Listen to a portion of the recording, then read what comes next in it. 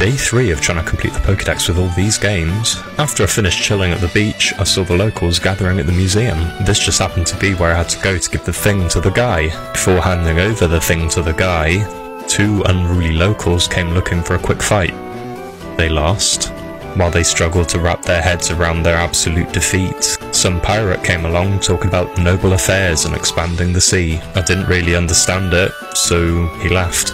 There wasn't really much else to see here besides the contest hall, so I headed off. I took this chance to catch a Wingull and a Gulpin. Since I didn't have a bike, I had to take the peasant path. After beating May yet again, I caught a Plusle and an Electrike. Once I reached Mauville, I saw a sickly child outside the gym, so I decided to come back later. Out on Route 117, I caught Volbeat, Roselia, Illumise, and Oddish. With that, I decided to call it a day at 26 out of 386. Today's question is, which is your least favourite home Pokemon? Let me know why in the comments.